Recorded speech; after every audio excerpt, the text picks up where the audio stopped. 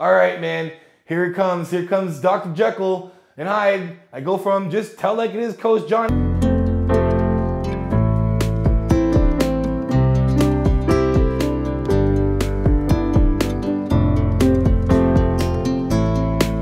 Okay, I got a gift for Anna first. What do you think it is, first of all? I have no idea. Take a wild guess. I don't know. I don't know. A t-shirt? You're gonna touch it and you're gonna guess what you think it is. It's bananas. No, oh, she's not enthused. Shut the up. Right, congratulations, right? What do you think this is? Yo, can we I'm just like, yo, man, can we get a workout in? I'm sorry, guys. You understand this. You guys know me. All right, man. Here it comes. Here comes Dr. Jekyll and Hyde. I go from just tell like it is, Coach Johnny, to being like extremely annoyed. I'm so sorry. I'm not sorry. I'm Canadian, so I say sorry, but I'm not sorry. But like, yo, I'm trying to watch this video critique, and I can't really do a freaking critique because the whole damn video is talking. That's some clickbaity ass shit right there. Training TikTokers. Can I see some damn training? Can I please see some training here? It should be like talking with TikTokers, ... and training in like small words, you know, small case, lowercase, and like brackets around it. And I'm trying to critique a damn video, and I've literally seen maybe like 30 seconds worth of training. Can I get some training?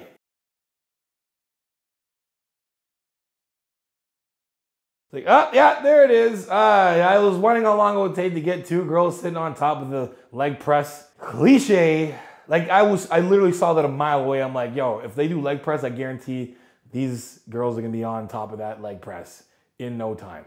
I would have just added more weight. You know what I mean? Like, it's way more impressive when you stack the thing out and then put people on top. You don't put people on top with a bunch of weight left over. Like, there's a lot of room on those bars for more 45s. I'm pretty sure both of those girls probably weigh a little over 100 pounds. So it's like you could have put on like 4 more plates and then like a couple more, because obviously it's not that hard. Here we go. 100% do this once. Yeah, there's like 80 pounds in your calves and then there are 100. That is the biggest compliment anyone's ever given me. I mean, get it, I guess. On with that for his life. Yeah. Oh my god. Holy There you go. Wow. I was just kind of... Oh. Oh my god. All right, so that's why you don't do certain stuff like that. Like, you know, do it for the gram, do it for the tube, do it for you, man. Like, go train and do it because you want to do good, because you want to build muscle. That's like one of the best ways to get injured, is by just doing stupid ass shit in the gym to be funny and cool. Okay, let's go back to the leg press because I literally missed it because they literally took 2 seconds.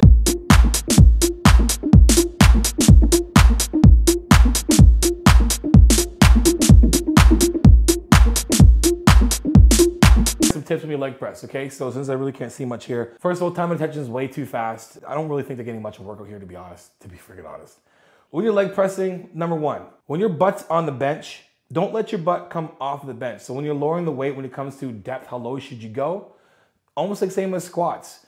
You wanna make sure you can go low where you can keep your butt remaining on the bench. I had a client behind me the other day and we were talking about his back issues, and they were stemming from him doing leg pressing, and he had a lot of weight on the press, and it was coming down, his butt came off, lifted off the seat, and then all the weight basically compressed on his spine because it's vulnerable in that position. You're basically on a full pelvic tilt. Your butt's pelvic tilting underneath, like anterior tilting like this, and then you hurt his back. The biggest thing I tell people when you're leg pressing is to make sure that you keep your butt in that crease, that bench, on the bench. Don't let it come off. So when you're controlling the weight down, you can control and push from your glutes. It's still a workout, man. I gotta understand. And Jesse's like a huge fan of Greg, so I would just think that he would be like, you know, apply some of the things Greg has said, not just to French toast. If he would apply as much attention into making his French toast in his training, Jesse would be way sweeter. Like, he's already good. If he spent more time actually training, he'd probably be a lot better. Now, this is just obviously on camera. I'm not saying that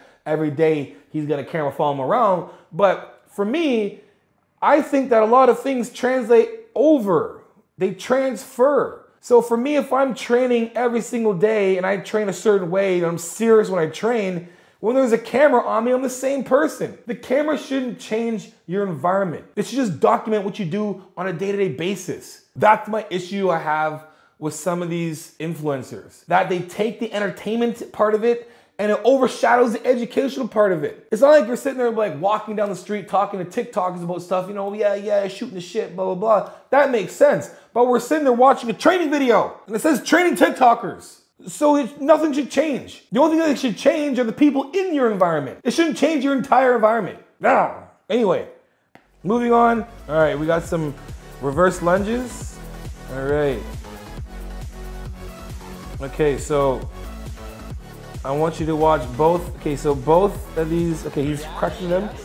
He's correcting the form a bit, it look like. But when you're doing reverse lunges, so you guys understand the weight distribution. A lunge, whether you're going back or forward, is just like an exaggerated stride. If you're walking backwards, it's the same thing as doing a reverse lunge, in a sense. So when we're doing any type of lunge, you're gonna get a lot of activation in your glutes. Think about like a split squat. It's a lunge, basically. So when we're doing lunges, reverse lunge, we want to keep our weight distributed on our heel or the arch of our foot, still gripping with our toes. Your knee's gonna have a little bit of a forward hinge, along with your butt moving back so we can get a lot of that pressure in your glutes. Where should your back be in relation to, you know, degrees-wise when it comes to being tilted or 90 degrees? When I started lifting and when I was 11 years old, the evolution of training has changed drastically. When I started off, it was, when it came to lunges, it was make sure your knees are 90 degrees both and then you're up straight. And it's like, you can't move like that. That's impossible. So you're gonna have a little bit of a lean over that foot and make sure you're aligned with that knee over toe so you can actually push through the glutes. If we're too upright and trying to do one of these and then lunge, look at me, I'm like basically going backwards. You're gonna put a lot of pressure on your hip flexors. The weight distribution when you're lunging should be on the entire of the front leg, not the back one. The leg stepping back is really only there to guide and make sure you don't fall backwards. But all that weight shouldn't be put onto that back foot. And for the other girl that's actually lunging, she's not bending that back leg at all, hardly.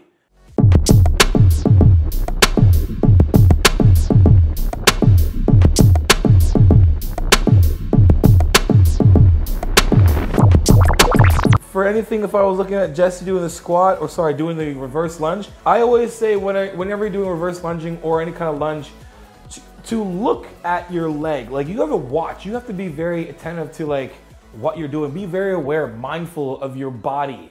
Have that good body awareness. So when you're lunging, you want to make sure that your toe is aligned with your knee with your toe. Because when you're squatting or lunging, if you're lunging back or forward and your knee is, you know, inside of your toe or outside, you're forcing too much pressure on the hip flexor the wrong way, you're gonna get impingements. And then when it comes to actually building the muscle, you're gonna build it very imbalanced, right? Now I'm being very like, you know, over dramatic when it comes to it, but I'm telling you these things, you don't make these mistakes. Like if I'm trying to build the best physique I can ever build, wouldn't want to do it with really, really good form. But again, you can't blame people if they don't have, you know, the actual education or knowledge, or even the person, someone there to tell you you're doing it right or wrong. Let's keep going. It's Harry Cruz. You got a dice roll with it now. Ready? Yo, tarps off for the boys. Tarps off for the boys. Tarps off. Tops off. Oh, tarps off, fine. The tarps came off. Tarps off. All right, we're doing leg extensions. Okay. So again, guys, this top time and attention, right?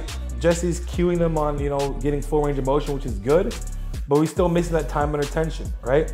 And you can see Jesse's butt's coming off the bench when you're doing this kind of stuff. That's why they created the handles on the leg extension machine, so you can keep your butt in the bench. If we want to have good activation through our quads and we're doing leg extensions, we're really isolating our quads. We don't want our butt doing like this or up and down.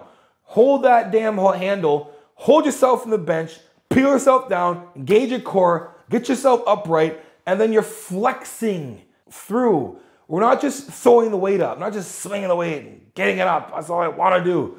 We are contracting muscle while adding a load. You want to get the fullness out of any of your exercises. Flex through your workout, flex through the movement, contract the muscle. Be aware of what you're actually doing. We're not just lifting things up and down. Oh, let's just say we're doing bicep curls, right? Anyone can do this. When you're actually doing the weight, flex up and down. Control the weight. When you're training, all you're doing is contracting muscle and then adding a load. That's what all these wonderful machines are for. The dumbbells and the barbells are there to add a load to you contracting muscle, not if you literally just pick it up and put it down.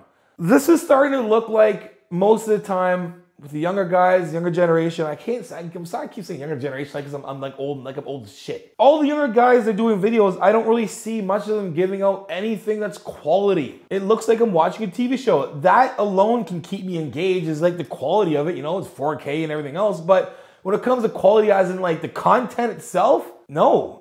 You know, I've seen a lot of Jesse's videos and a lot of stuff is very entertaining. I would look at this more of like a docu for him. Like you're watching a day in a life sort of kind of thing. And you know, this is basically how he's living. That's how I look at this video. When it comes to actually learning, I just forgot I watched a video on a leg day because I literally watched talking I had to fast forward through talking the whole time. Anyway, guys, I got some really good videos out there. Check my Train With Me playlist. You know, check out some other videos I have up there too. I hope I made something out of this because I had to literally make something out of nothing.